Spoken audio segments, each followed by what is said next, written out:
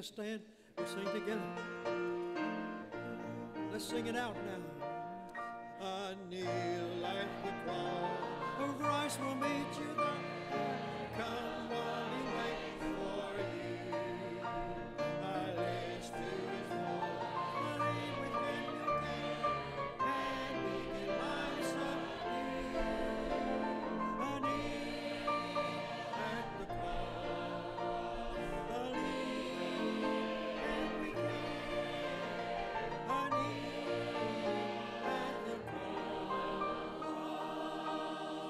Oh, Jesus will meet you there.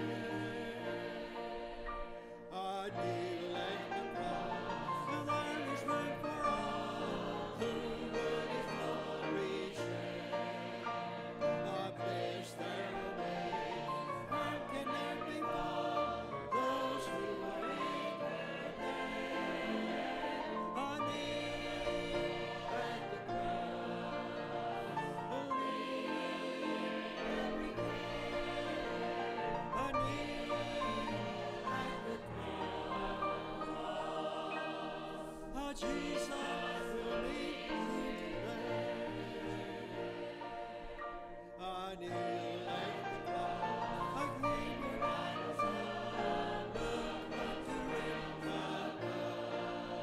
I turn not away, who I find the cross, just only in his love.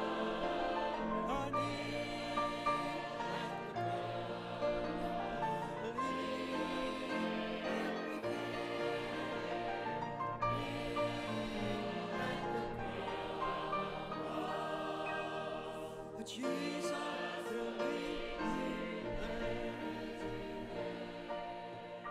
All right, you may be seated. The choir singing, I'll stand for the Lord.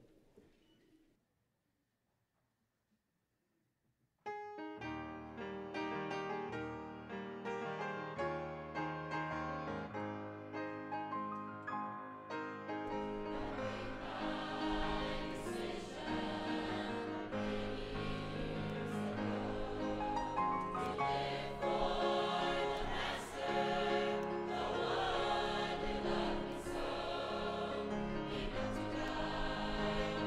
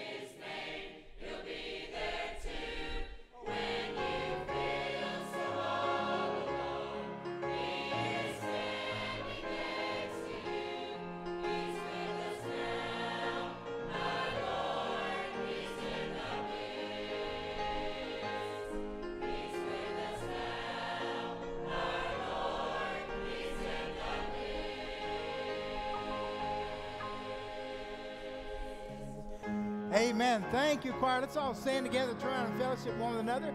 Teen choir, you may come up as the adult choir comes down.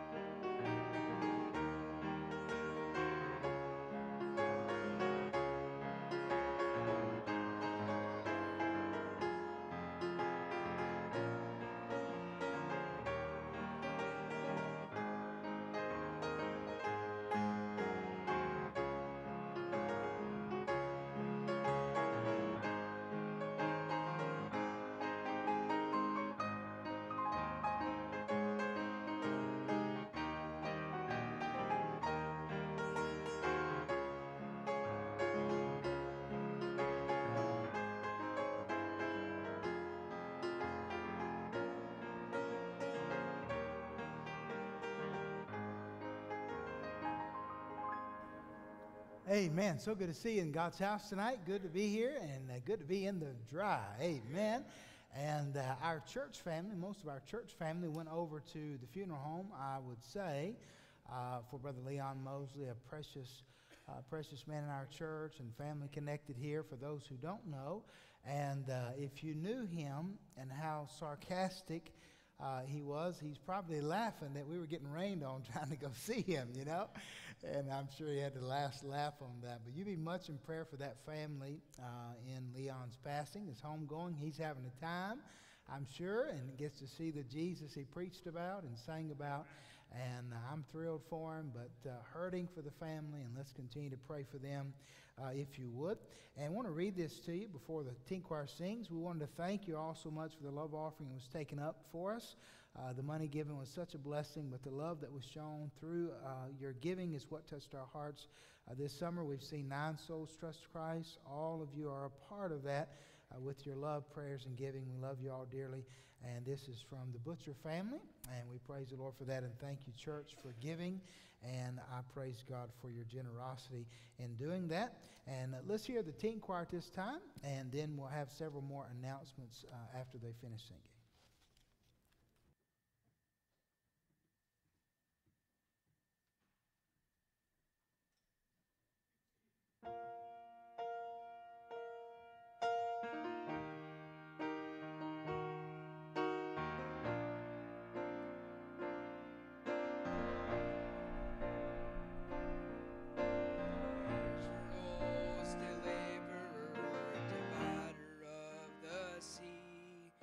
The conqueror of Jericho, Jehovah set them free.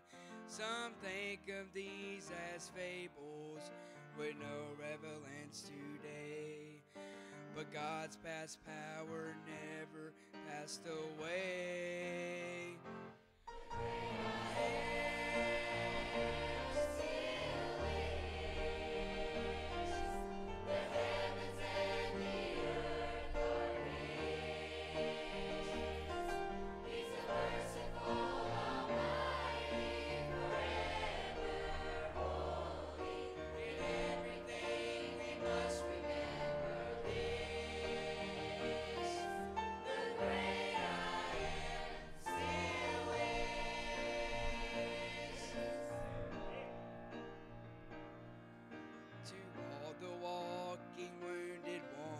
Seek to make things right, to stranded souls in darkness who those who tread a troubled road and feel they can't go on. There's a promise we can stand upon.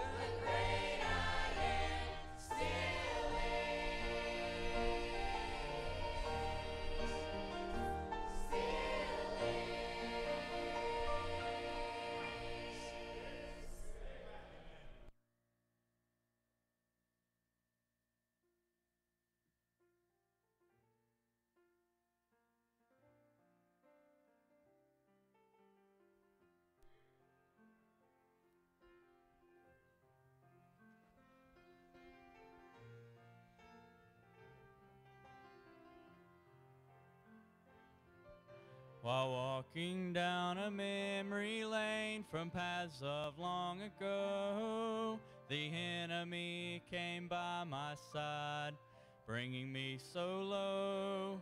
He brought up thoughts of hurt and pain when I had gone astray. He wanted to discourage me as I walked along my way. And you're undeserving, 'cause I know where you have been. I have a record of your life when you were bound by sin. I know your darkest secrets that you would never tell. What makes you think you don't deserve a place with me in hell? And then I heard the old accuser, and this was my reply. You're right for all those things I've done. I sure deserve to die. My righteousness is filthy rags. My goodness is unclean. There's only one thing I can say to what you've said to me. It's under the blood. Oh, praises your name. I know what I used to be. My life has been changed. Not shackled by sin and shame. It's already gone. I'm happy reminding you it's under the blood. Victory given me when I was born again. He washed my stained and guilty past and got new life within. And no longer do I bear the marks that sin had brought my way. With happiness and peace of mind, I'm glad I now can say, It's under the blood. Oh, praises your name. I'm not what I used to be. My life has been changed.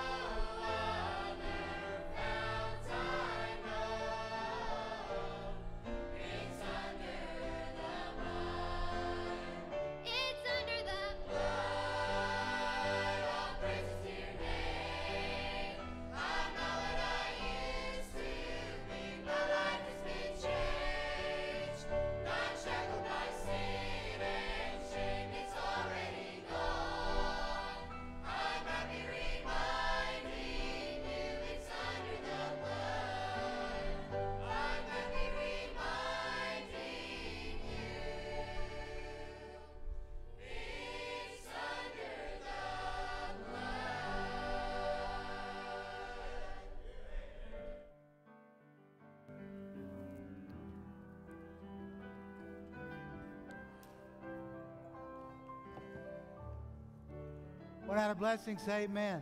Amen. Thank you, young people. Tremendous job. Well done. Thank you so much. And thrills my soul. I'm glad it's under the blood. Every last bit of it. And I'll tell you, sins and you know, I used to get confused as a young man. I remember as a teenager, you'd have some preacher come in and talk about, you had to say you're sorry for every single thing you've done. You know what? I for every single thing I've done. I don't even remember. And guess what? Before you start thinking you're better, either. You don't remember every sin, every evil thought that's ever crossed your mind. You don't remember that. But I'm glad it don't matter. He covers every last bit of it. Thank God for the blood. Amen. Past, present, and future. Paid for. All of it. And I'm thankful to God, grateful to God for it. I have a few announcements tonight I want to run through before we take our offering.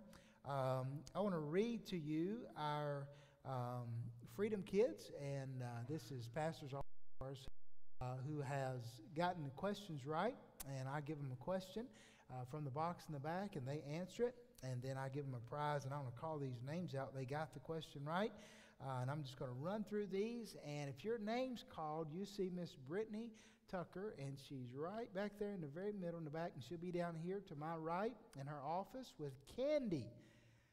And I think it's good candy too, all right? So I haven't tried it, but I'm sure it's good.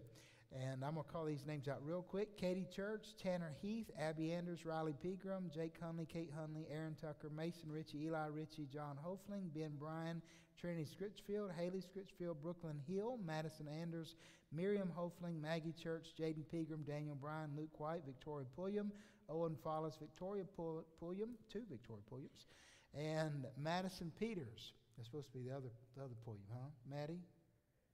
Addie. I'm going to get it right. I'm messing up every time I say something. Let me just stop right now. Amen. And so the Pulliam girls get candy. Caroline, you want some candy? Just go get it. All right? Amen. All right. And all these folks have gotten questions right, and I thank you for participating in that. Thank you so much. And today is a couple folks I know last service with us, Ashlyn Hutchins and Anna Grace Ingram. And Caitlin, too. Is Caitlin going too? Same time? Caitlin? Are you going too? You're not going with them? You're not going at all? All right. Who's this? If this is your last service and you're a young person going to college, will you raise your hand besides Ashlyn and Anna Grace? Anybody else? Those two? Did I miss anybody? All right. Well, we'll have a time of prayer at the end of the service for you two, and thank the Lord for you, and want God to watch over you and all of our young people. We're so appreciative and thankful to God for them. And let me give you just a couple more announcements tonight, and we'll move right on with the service. Saturday morning visitation at 10 a.m. Please remember that and be in your place. Had several folks saved. Miss Linda and Miss Christine Kiger had somebody saved this past Saturday. Is that right, Miss Christine? And somebody I've actually talked to and prayed for, and they came in there, and the Lord saved her. We praise the Lord for that. Wonderful. And then other folks have been saved, and we praise His sweet name for that and all that God does, and thank Him so much for it. And Connor Shaw got saved this week on visitation, and we praise the Lord for that. And there may have been one more that I'm overlooking. I know Hudson got saved, and I was trying to think of someone else that maybe you've mentioned to me, but that's awesome, and we praise God for it. Saturday, August 6th, our Teens Back to School Barbecue at 4 p.m. at the Cerbers. Please sign up if you'll be attending. Birthday celebration for Brother Clint, Sunday, August 14th after the p.m. service. This will be in the gym, not the fellowship hall, and you'll see why if you go over there. But it is pretty much demolition is underway. So we'll have it in the gymnasium on Sunday night the 14th. So you please keep that in mind. There'll be ladies safety class Saturday, August 27th at 9 a.m. Please sign up in the back. If you have questions, see Brother Steve Hicks. The Freedom Kids will be participating in a scavenger hunt on August 20th, 2016. Those participating should arrive at the church at 10 a.m. The scavenger hunt will last until 12, and the permission slips are on the table in the vestibule. If you're interested in sponsoring a college student, we still have room for you, so please sign up in the back and we would love to have your help with this. We have more than we had, but we still got a couple spots to fill, so you please do that. Due to the renovations in the fellowship hall, half the gym is set up for the celebration on the 14th, and so the other half will be used and for ladies' gym night and for Thursday night basketball. There still is a half of gym left for you to participate in, so you don't have to cancel those activities unless you just want to. But I know basketball, that'll be fine because you can go that way. Ladies, I don't know if y'all put the net up or not. Christy, did y'all put it? Okay. Well, it won't be up this time because we got the curtain hung. So, but you do have one half there to play in. I guess play whatever y'all do. I don't know. Let's see. Those who answered the pastor's question I just read to you, I believe that's it. Praise the Lord. That was a lot of announcements, wasn't it? Amen. You know what that means? We're alive. We got a lot going on. Amen. Fellas, come on at this time. Somebody. All right. Don't leave me hanging, guys. We need to take an offering. Bob, to save the day. All right. One more, maybe? Possibly? Come on, guys. Now, we got to be ready for this next time. Amen. All right. Last week, we had missionary Edgar Nono with us. Did a great job preaching, presenting his ministry. And I want to take him on for support if we're able to do that tonight. Also, I'd like to help with the renovations on the facilities there that they were doing. And however he sees fit, he had a well that needed to be dug, and then he had some renovations that need to be done. But I'd like to give $1,000 just from the missions account at the church to help in that. On top of, we'll take him on for $75 a month support, and then anything in the plate tonight will go towards the renovations as well. So it'll be $1,000, and then whatever comes in tonight will go with that to help with the renovations. And I know that'll be a blessing to him.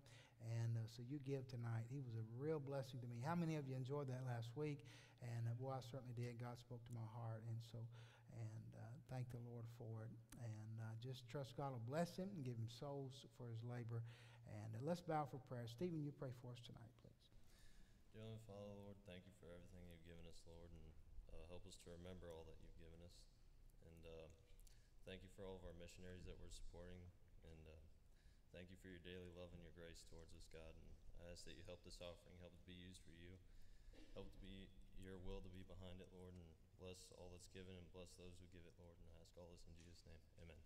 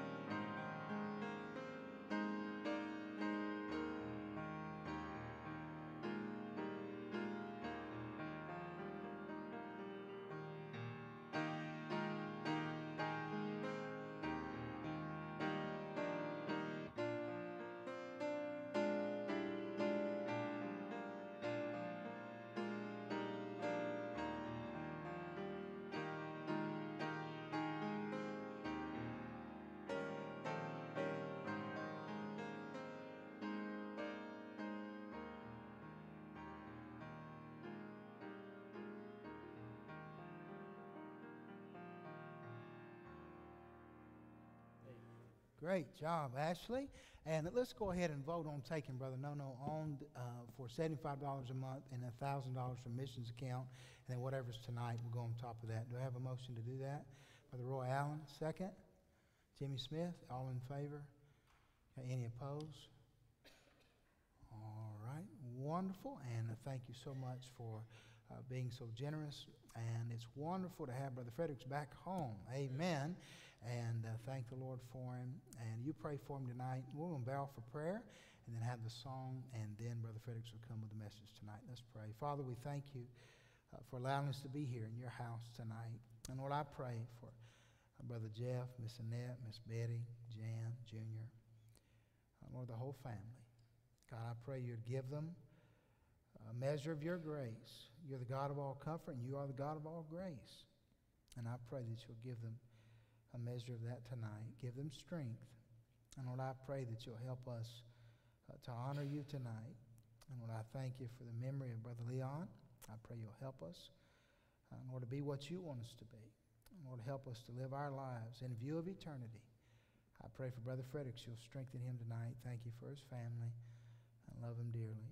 And I thank you for him. And I pray you'll bless him, anoint him, feed him with thy spirit. Use the song now to minister to our souls. In Jesus' precious holy name, amen.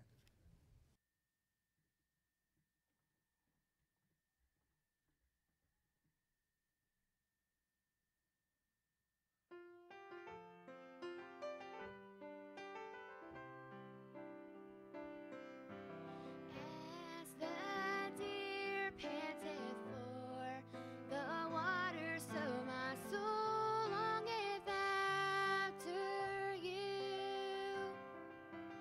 You alone are my heart's desire, and I long to worship you. You alone are my strength, my shield. To you alone may my spirit yield. You alone are my heart's desire, and I long to worship you. You're my friend, and you are my brother, even though you are a king. I love you more than any other, so much more than anything. You alone are my strength, my shield. To you alone make my spirit yield. You alone are my heart's desire, and I long to worship you. I want you more than gold or silver, only you can satisfy. You alone are the real joy giver and the apple of my eye. You alone are my strength, my shield. To you alone make my spirit yield. You alone are my heart's desire, and I long to worship you. You alone are my strength, my shield. To you alone may my spirit yield.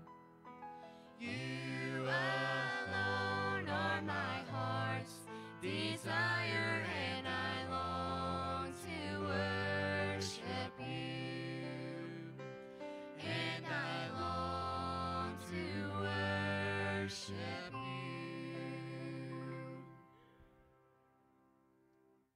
Teenagers, what a blessing. And it is good to be home. I was able to take my wife and I on this last preaching engagement, spoke to a group of teenagers, and they did a retreat in Gatlinburg, Tennessee. I would have preferred more of the coast than a mountainous cabin like they provided for us, but I was grateful for it. Brother Darrell, I felt like that one summer I was the guest preacher for Freedom Baptist Church. When I first saw that cabin, I had flashbacks.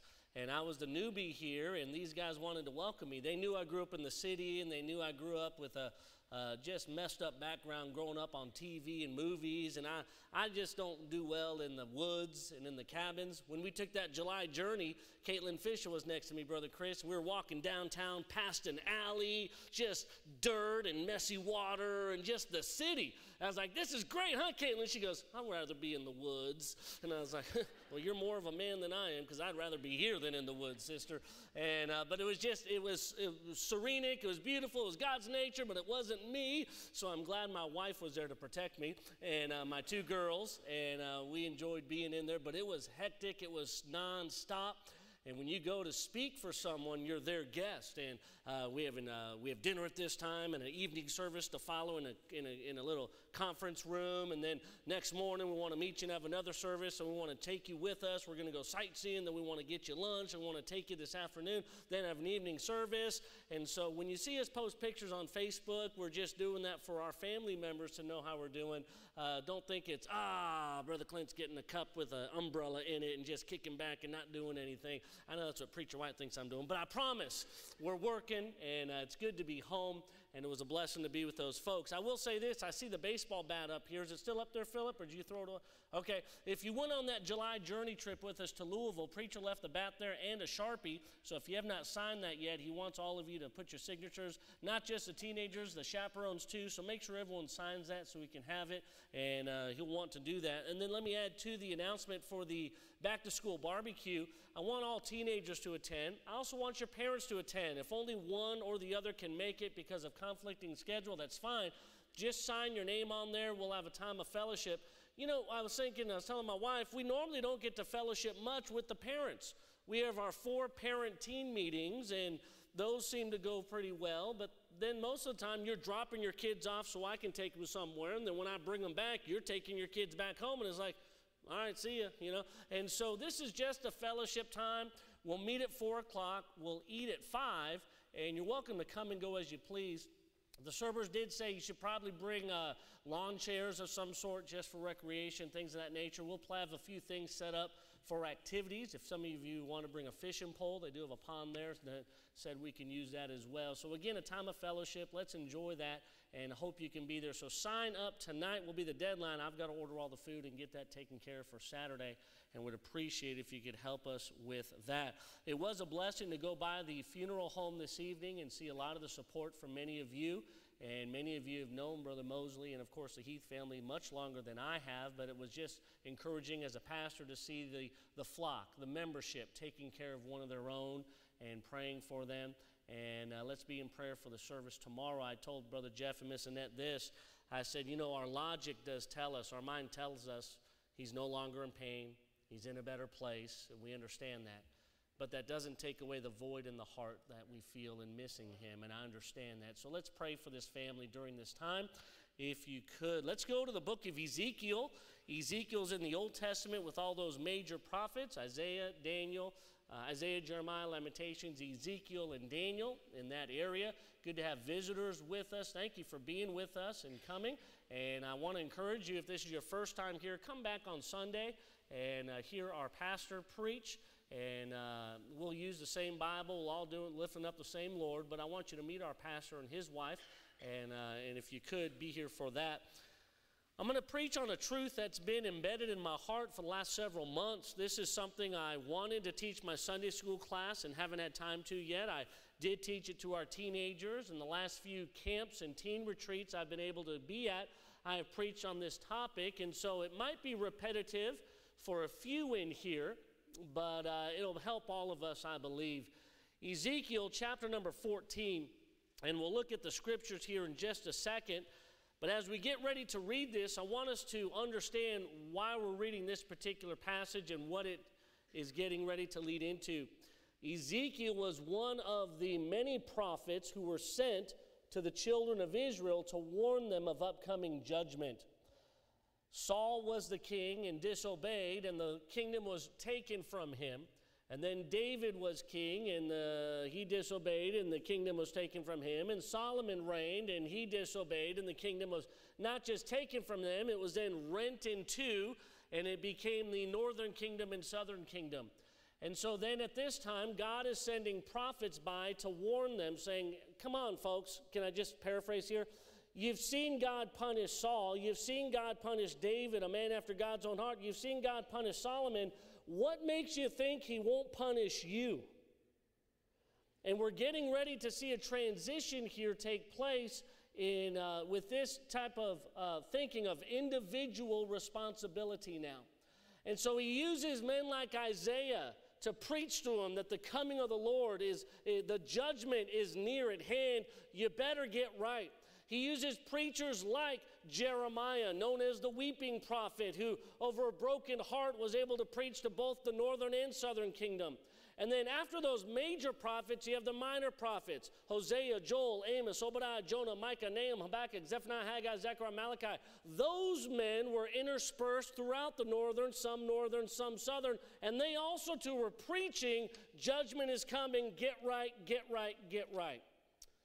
So the preaching has been done by Isaiah, and at 722 BC, Assyria comes and punishes the northern kingdom of Israel.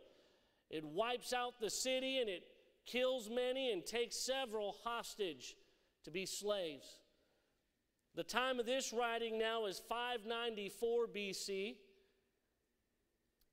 and at 586 is the time in which the southern kingdom winds up being taken over by the Babylonians.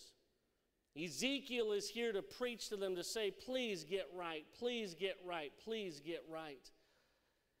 And he's trying to get them to see just how bad off it is. And so that's where we come to chapter number 14 and verse number 12. And the Bible says, the word of the Lord came again to me, saying, Son of man, when the land sinneth against me by trespassing grievously, then will I stretch out mine hand upon it, and will break the staff of bread thereof, and will send famine upon it, and will cut off of men and beasts from it. Though these three men, Noah, Daniel, and Job, were in it, they should deliver but their own souls by their righteousness, saith the Lord God. Do you see what he's getting the folks to see here? He wants them to understand that you are going to be punished as a group of individuals.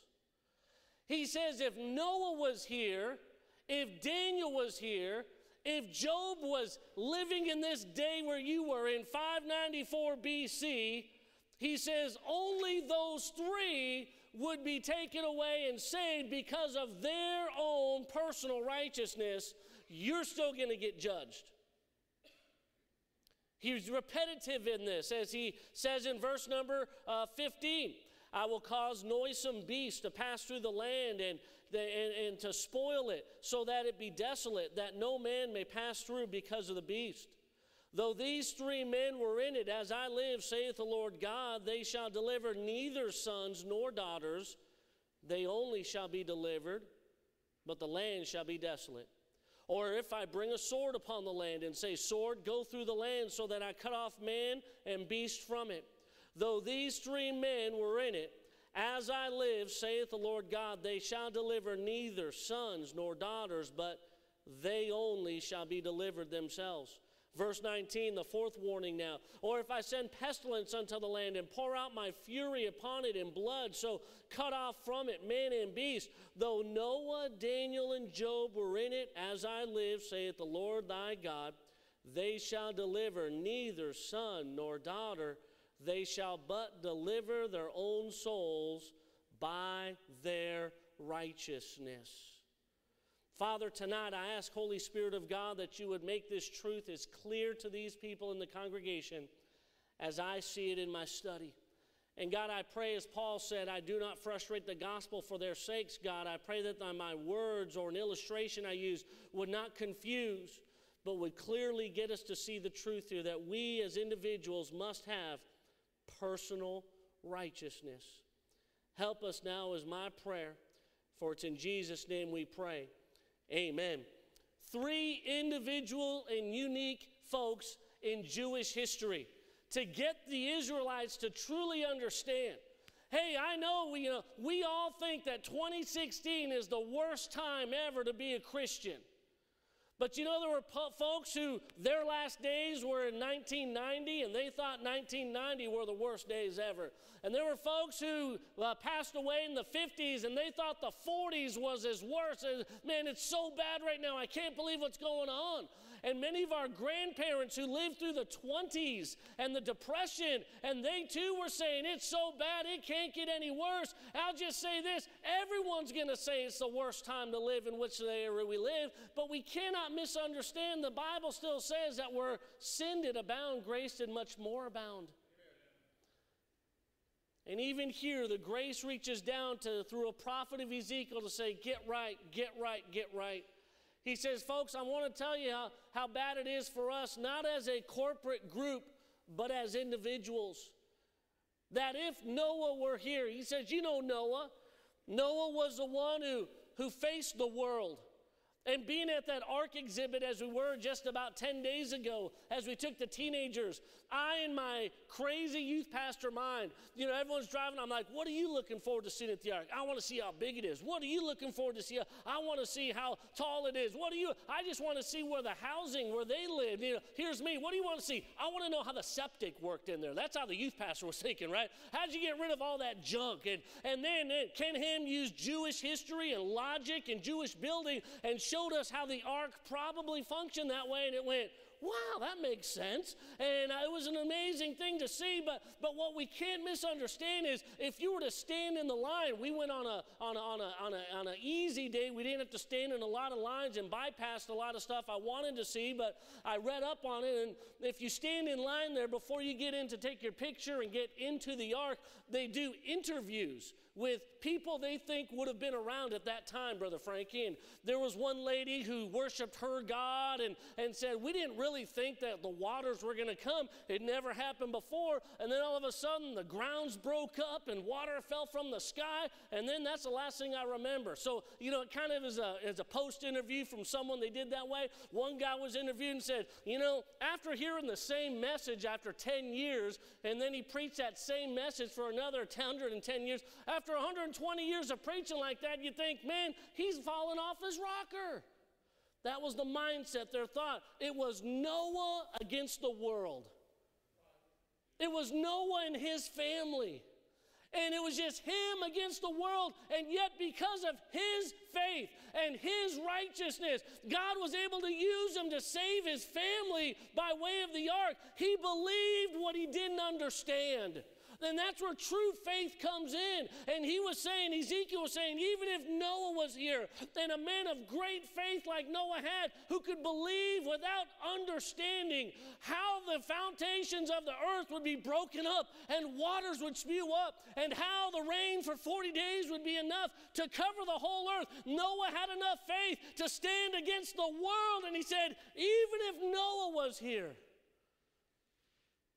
it'd just be Noah that would be saved because of his righteousness. He says, if you're not getting it yet, let's remind you of another patriarch in our Jewish history. How about Daniel?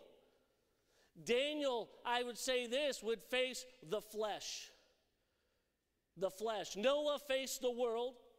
Daniel faced the flesh. How did he face the flesh? In times of adversity and temptation.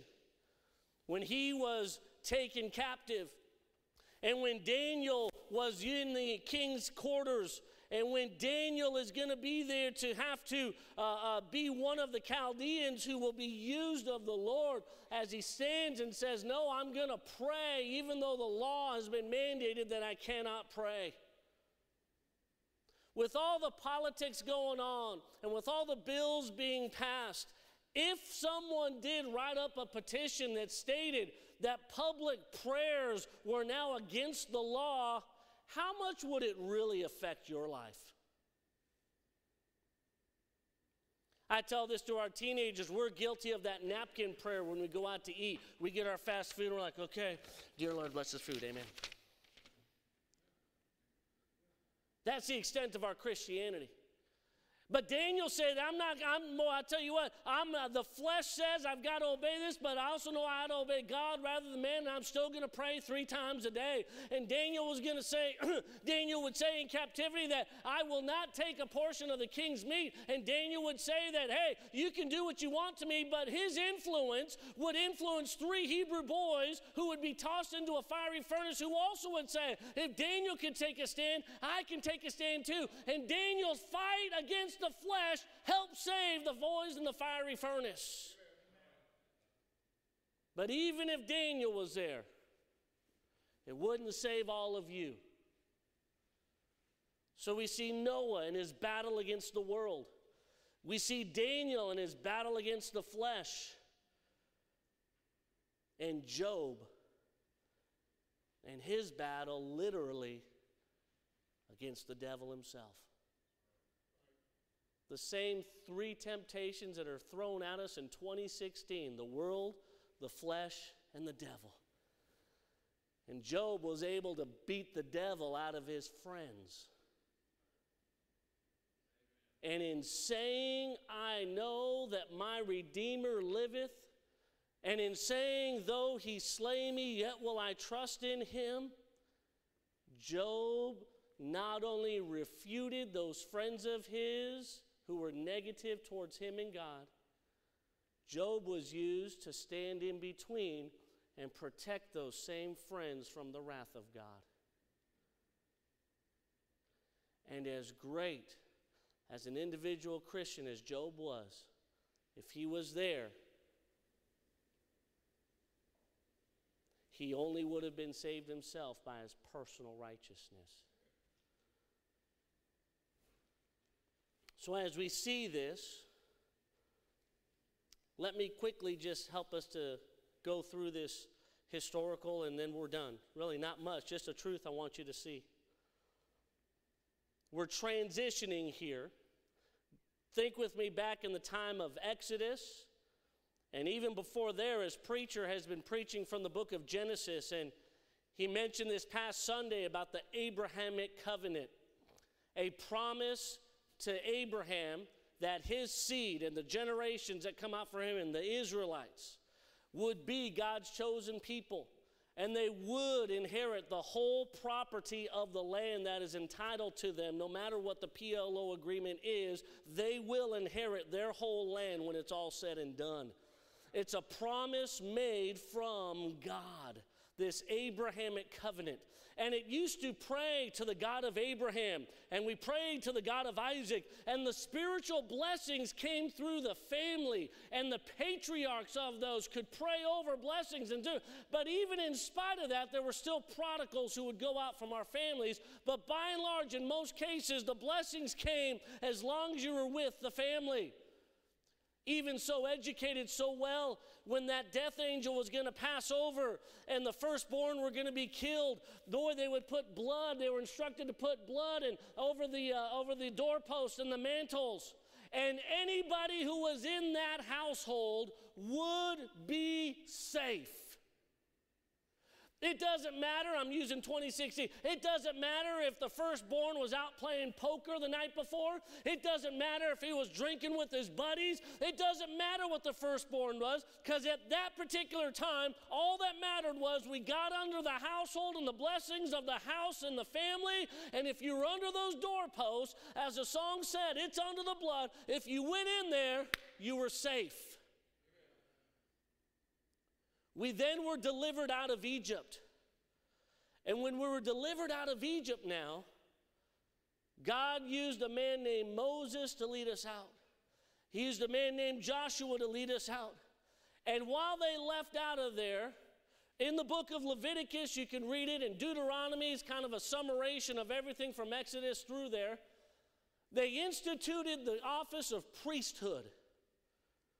And now on a yearly basis, not based on your family's blessing per se, but on what that priest would do on a yearly time at the Day of Atonement when he sacrificed the animal and got the blood and went into the tabernacle and passed on into the Holy of Holies and sprinkled that blood and came out and said, "It is finished." And now the blessings came because of the priest. So it began with the household blessing. It is now under a priestly forgiveness. And now God is telling them, it's not going to be long. You listen to me. No priest, no Noah, no Job, no Daniel can rescue you. Only you can by your personal righteousness. They are setting up for the coming Messiah. It's not very, granted, I know to us 500 years would be a long, but I mean, really, after Ezekiel and again, we're into the Intertestament, and we're into the birth of Christ. And it's getting to where a grandma cannot pray righteousness on you. And it's getting to where grandpa can't pray righteousness on you. And mom and dad can pray for your protection and pray for a hedge of protection around you. Pray for safety as you go about your day. Mom and dad can only do so much, but it's going to be their own decision whether or not they want Christ or not. And that's where we're at today. We have some wonderful families in here. And I don't mean to discourage us, but there's only so much we can do as parents, spiritually speaking, for our kids. Because at some point, they're going to have to get their own standards and beliefs. And yes, while they live under your household, sir, you ought to make sure you bring them to church with you. You bring them to church with you. You don't drop them off at church and go do what you need to do. We all come to church together because a lot of spirituality is better caught than taught. And if we're parents and we just think pushing our kids into a Sunday school class at 10 o'clock is going to make them to be a personal righteousness child of God, and that's the only spirituality they see. And on Monday, you guys watch what you want to watch and do what you want to do. And on Tuesday, it's out with the guys. And on Wednesday morning, it's mom out with her girlfriends. And then, we got to go to church. And we dust the Bible off and we put the kids back in and go right back in and think that an hour and 15-minute service on Wednesday is going to help our children to become the Christians that they need to be. We've got another thing coming. You're hoping some pastor can go in and do an atonement and pray for your kids, and you can say, dear preacher, let's keep this between us, but please pray for my son, please pray for my daughter, and we'll pray and we'll do all we can. But we're not just at the time where a pastor can pray and make your son or daughter become the Christian they're going to be. It's personal righteousness. Ezekiel's the same prophet who says a few chapters later that, man, it's no longer the priest, it's no longer the princes, it's no longer the prophets. He says, I sought for a man among them to stand in the gap, to make up the hedge, and I found none. Yes, it does take a community. Yes, it does take a church to help us get through this. But it also takes your personal righteousness. You are free to choose, but you are not free to choose the consequences of your choices. Preacher, I want you to pray for this. Okay, I'll write it down. I'm going to pray for it. Now, how much are you going to pray for it? Huh? I'm going to, See, you want us to do all the praying. You want someone else to do all the praying for your son, but you're going to have to do some praying and fasting too. They're going to have to hear you pray. Mom, Dad, when was the last time you sat around and had prayer with your son and daughters? And as a family, you all prayed for God to keep you all holy and clean and right. And help our family not to be critical. And help our family not to look at others and be judgmental. And God, help us to keep our nose in our own backyard and just make sure that I'm the dad and husband I need to be, and my wife is the wife and mother she needs to be, and that our kids are the brothers and sisters they need to be, and the children they need to be. And God, help our family not to be a detriment to Christianity, and help our family not to be a detriment to Freedom Baptist Church, and help our family to be just a help for the cause of Christ, to see great things done. It's personal responsibility. Man, your church is awesome. It has pastors all-stars. It has a youth group. It has this for the college and career, and it has this for the adults. That's awesome, but we can only do so much. It's personal responsibility. How much is your personal prayer time. Hey, I can pull over Brother Roy's Bible, shake it up, open, and see a bunch of tears in there, see a bunch of notes written down there. I don't mean this bad, Ashton. Brother Roy's Bible ain't going to do anything for you. You're going to have your own personal relationship with Christ. And you're going to have your own Bible. And you're going to have your own notes and your own tears, and let the Holy Spirit work in your heart. We can go all through the generations that this church has faithfully had through the years. But Lester Culler can only do so much for Jonathan and Joseph Ellison. As great of a man as he is, and which he has to run that farm and garden and help keep that house and property intact, and to be faithful to the house of God the way he is, he can only do so much, Jonathan and Joe. You guys are going to have to make your own choices. You're going to have to get to the point where you might be able to say, as for me and my house, we will serve the Lord. I'm not telling you, Mom and Dad, to stop praying. I'm not telling you, Nana and Pa, to stop praying. You keep praying for them, but it might take a little more than prayer.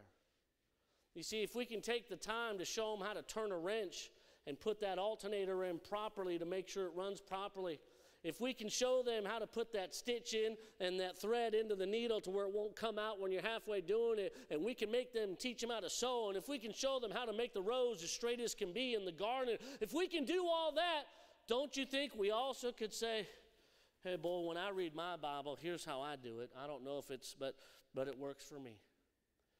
And so when I read, I try to do it this way, and I just follow along. Because sometimes it's better caught than just taught. It's personal righteousness. Well, I don't want to get in their business. We're in their business and every other thing.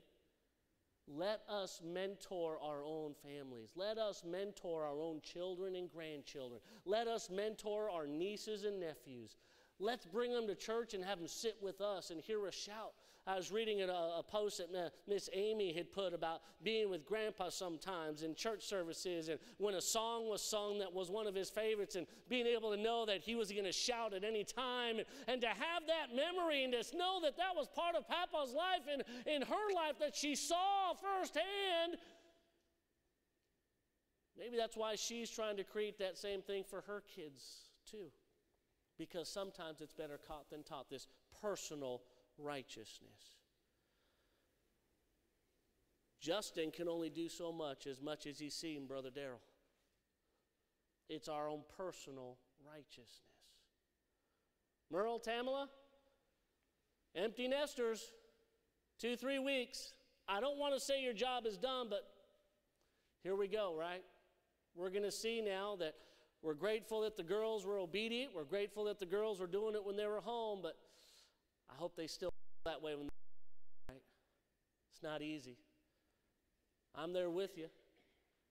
I'll say bye to him again in about 3 weeks when he gets on that plane and goes out, and I hope he's more than just obedient, but I hope he's starting to create his own beliefs. What do I believe about this and believe about that in spite of his daddy? Because it's all of our personal righteousness. You know, if Noah was a member of our church, and Job was a member of our church, and Daniel was a member of our church, they would only save Noah, Job, and Daniel. Jordan would still have to do it for himself. You see, the grace that was extended to them led to the works that saved them. They weren't saved by works. They were saved by faith and grace and trust. And because Noah believed, his service followed, and he built the ark. And because Daniel believed in the vision that he was shown of this great and terrible person whose feet were of brass and thighs of gold and a breastplate of gold and arms of silver, and as he believed that vision he saw, his actions followed. And the same with Job. When all that took place and the loss of his family, the loss of his fields, the loss of his animals, his actions followed and said, though he slay me, yet will I trust in him. Brother Lester Roloff used to say it all the time to young preacher boys when he was alive. You hang on my coattails and ride on my own convictions, until you get your own. It's about time we as Christians start to get our own beliefs and convictions. Does a person really get saved by their own individual faith, or does God really pick and choose? Well, it depends on who you're friends with on Facebook, or probably what you believe, and which articles they're feeding you and you're reading. But if you read the Bible, you know that he's not willing that any should perish, but that all might come to repentance. And if he just died for some, why didn't he just partially die? Why do you have to all the way die? I mean, common sense like that. And what about baptism? And what about the type of Bible? Is it King James? Is it ESV? Is it RSV? Is it NIV? Does it really matter? Oh, yes, it matters. What do you believe? Well, I'm a member of Freedom Baptist Church, so I believe, okay, so you believe everything in this church covenant? Everything? Well, most everything except that one paragraph about worldliness, but all those doctrine things, yeah, I believe. It's your own personal righteousness. Your holiness is your personal holiness. Your growth as a Christian is your personal growth as a Christian. I'm going to pray for everybody on our church attendance roll. I'm going to pray for everyone in my youth group. I'm going to pray for everyone in our Sunday school class. I'm going to pray for everybody who serves in our church in some aspect. But that only does so much because it's going to be a personal decision for you. Though Noah, though Job, though Daniel. You know, honey, we've done a lot for our kids, but we won't know until they move out what they really believe. Because we've taught them to be obedient. And we've been like many of you, this is our house, and you're going to do it this way. And, yeah, but they get to do it. Yeah, well, if they jumped off a cliff, would you jump off a cliff? Right? We've done all those cliches that you parents work with. We must teach and train our own house first. We must teach and train our neighbor and love them as ourselves.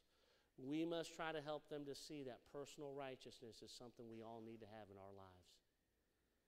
I'll end with this statement, which kind of spurred me during this study as I saw it. Borrowed beliefs have no passion. Therefore, they have no power. Borrowed beliefs have no passion. Therefore, they have no power. And so if you borrow a belief of someone's, that's only going to take you so far because it's not really your belief. And as a result, it has no power or influence over you in your own particular life.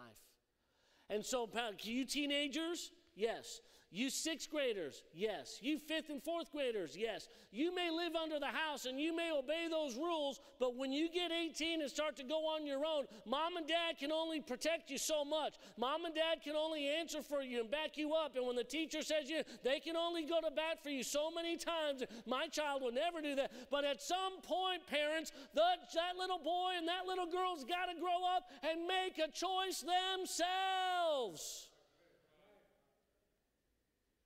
You see a parent with their child and the food's put out there, oh, my son doesn't want to eat, he doesn't like that. And I know there's still allergies and things of that nature, but boy, how do you know he doesn't like that? How do you know? Well, I just don't want them eating that because I saw who was cooking it back there. La, la, la, la, la. You can only do that so often. They're going to go out somewhere. Man, they were out eating dirt at camp, some of them. Man, I'll tell you what, you're never going to be able to protect them from everything. They're going to have to make their own choices. And let's try to guide them in the right spot so they can. First of all, church member, how about us? Are we where we're supposed to be? Oh, yes, Freedom Baptist Church has been blessed, and next year as we celebrate our 50th year, praise God for that. But you individually, how are you doing? Are you just along for the ride?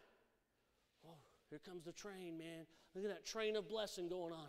Woo, oh, yeah. Woo-hoo-hoo. Can I tell you, we could use a lot more people shoveling coal to keep this train going.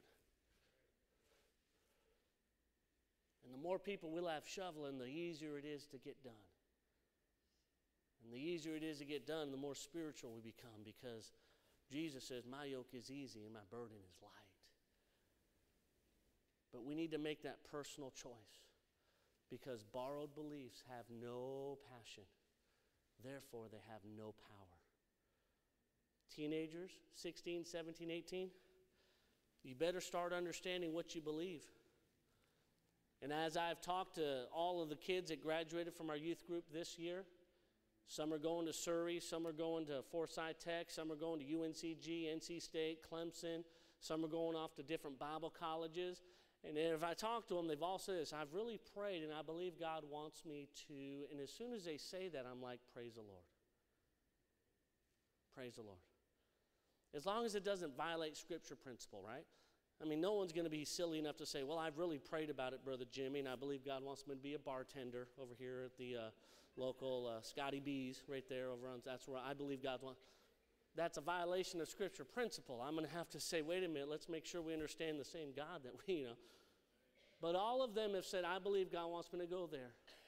And it's my prayer that in ABC Bible College and at all these other community colleges, state universities, and so forth, and even those who aren't going off to school, but you're in trade work, and you're now 6 weeks into that new place where you're working, I pray that when that temptation comes and you feel like you're just you against the world, or when that temptation comes and it feels that it's you against your flesh and what everyone else is doing around you, and when you're there and you feel it's you against the devil, that you don't need to watch a DVD movie called God's Not Dead, but that you have some personal righteousness of your own to where you can say, Professor, I understand I need to write that down for my test, but that's not in the Bible.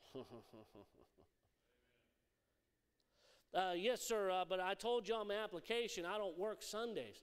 Yeah, well, we just need you one Sunday afternoon. We had some folks call off. They're not gonna. So if you could come in right after church, maybe about 2 o'clock, then we'll let you go at 5. Well, what's going to happen if the guy who's supposed to relieve me at 5 doesn't call in? If he calls in, then what? Well, then I may need to have you. I don't work Sundays. Could you just do, on the application, does it not say I cannot work Sundays? Well, just this one time, man. I thought you were a Christian. Don't you need to help others? Yeah, I need to help myself before I can help others. I need to be in church. Well, then you'll lose your job. It's been a pleasure working for you. Thank you for the opportunity. You don't think God can give you another job?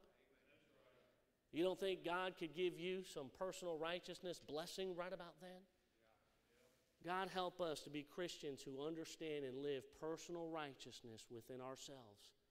And we can learn to mentor that same thing into someone else. Father, tonight I pray that we would realize how important biblical history is to teach us these things. We're no longer... Hello, Pastor White here. I want to thank you for tuning in to our live stream today. Whether you watched it live or on YouTube or maybe an archived sermon, thank you so much for taking the time to do so. And I wanted to conclude the message today by telling you a few things about how God feels about you and us in general. First of all, I want you to know today, if you're listening, God loves you. The Bible says, for God so loved the world that he gave his only begotten Son, that whosoever believeth in him should not perish but have everlasting life. And that means you, friend. And so I want you to know today God loves you. The second thing I want you to know is that all of us are sinners. We've all missed the mark. The Bible says in Romans 3:23, for all have sinned and come short of the glory of God. We've all missed the mark, every one of us. The Bible also says in Romans chapter 5, verse 8, but God commendeth his love toward us, in that while we were yet sinners, Christ died for us. And then in Romans 10:13, the Bible says, for whosoever shall call upon the name of the Lord shall be saved. I want to encourage you today, friend, there is hope for you. There's hope in the Lord Jesus Christ. And if you'd like to talk to someone about trusting Christ as your Savior, you can do so. You can reach us at the church here at area code 336-969-6937, or you can reach us on our website at freedombaptistrh.com, where we'll have more information about salvation. And we'd love for you to let us know of your decision for Jesus Christ today. If you need prayer, if you need encouragement, please don't hesitate to call or email or visit our website. And we trust that you'll find the help needed in the Lord Jesus Christ. May you have a wonderful day, and may God bless you. Thank you again for listening to our broadcast.